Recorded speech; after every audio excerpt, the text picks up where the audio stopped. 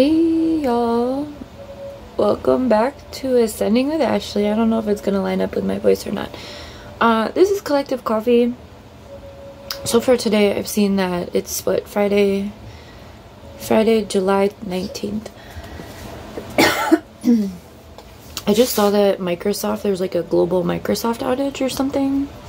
I saw locally last night our first responders were like, the local numbers aren't working or something, and the dispatch wasn't working.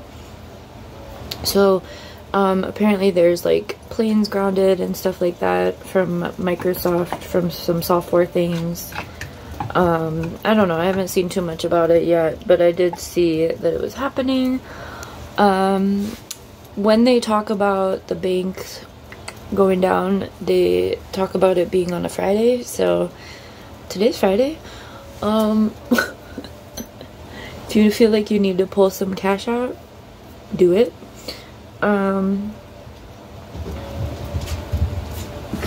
We are suffering some sort of sickness. It's pretty gnarly. I know that like, oh my cats.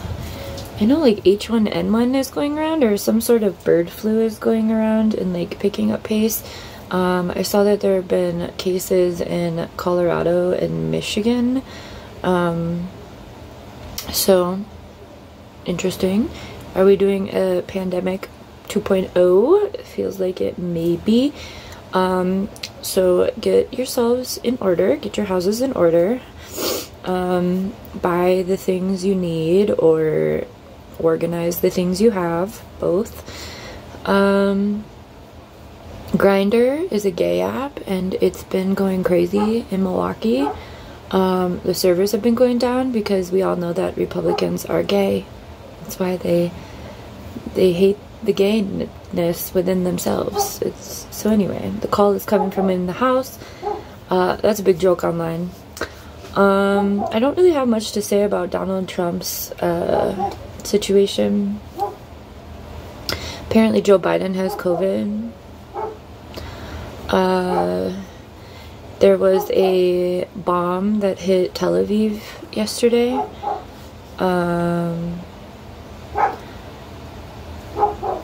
Children are dying. I hate waking up to the news. This feels like an absolute... I haven't watched any of the RNC. I don't know how people can watch that. But we are living under global fascism, so please acknowledge that, you know. Super real.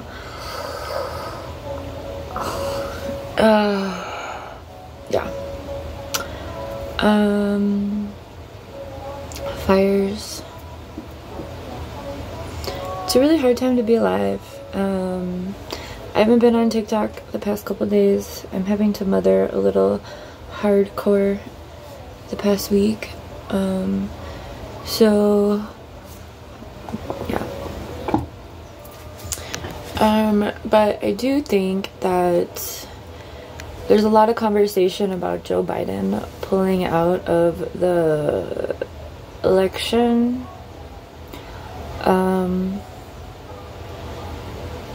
They all suck. I'm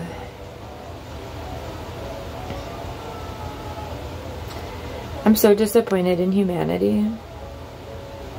So if you feel that, I get it. It's hard to be a good human and like constantly undo the wrongdoings of others by like just continuing to be good. It's really hard. So if that's you, you're not alone.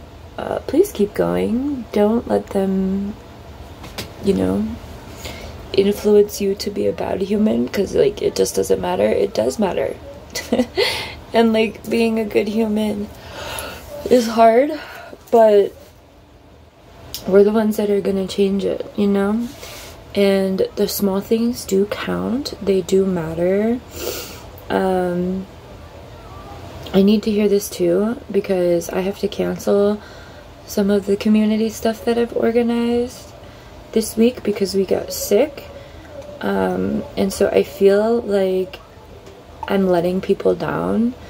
But we're sick. I would let even more people down if I shared germs and they got sick and then they had to, you know, cancel their stuff. So just remember, like, if the universe is telling you to rest, if the universe is forcing you to cancel something, honor that. Ashley, honor that. And, you know, get into the well-being. Get back into well-being.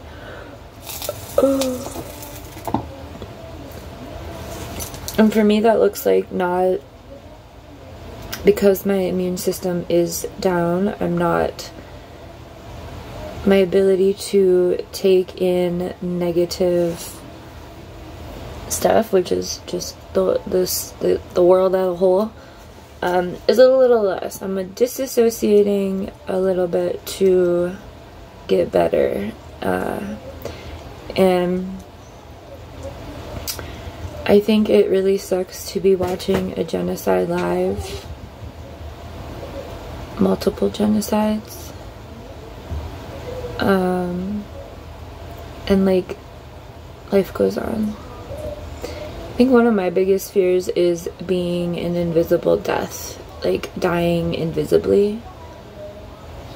Like, I live pretty invisibly, but like dying invisibly seems really, really sad. But then like I see the way that people are dying so loudly and the silence around that, and I'm like, we're all gonna die silently. Like, the people who have been afforded like a transition that people have celebrated the life of or acknowledged the death of are really lucky people. And the balance of life and death right now is, you know, not balanced.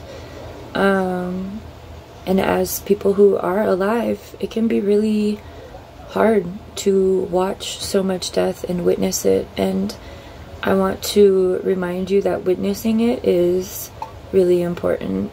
Because like I said, I think our fear as humans, as any living being, is perishing without any acknowledgement. Like that would suck. And there's a lot of people who have gone that way the past year or so. Longer than that, of course. But I just want you to think about that. Think about how sad it is to, like, especially with the scope of like what happened to Trump.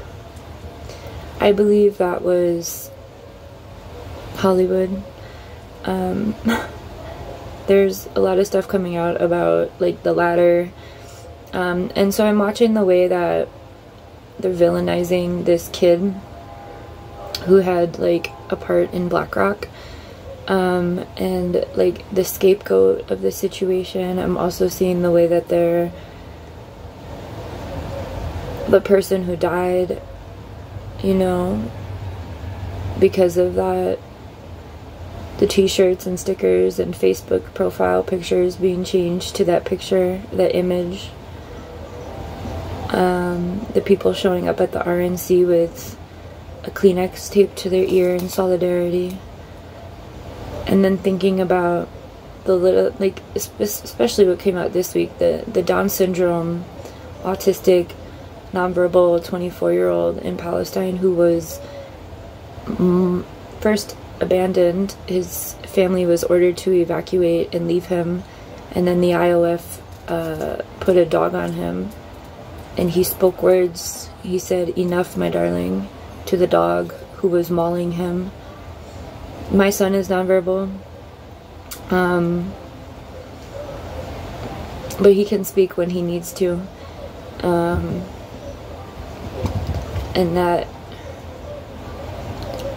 And then I saw someone from Gaza make a post about that and be like, even in your death, they did you wrong. They didn't talk about these things about you.